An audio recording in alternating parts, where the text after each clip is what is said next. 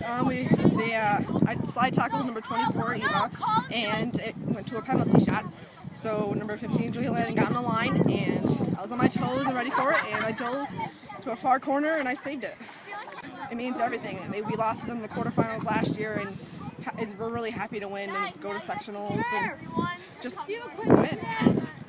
You know, it really just became an adrenaline rush, and going towards the goal, all I could see was Gabby at the top of the box, dropped it to her. She did her thing, and it all worked out. I'm so proud of our team today.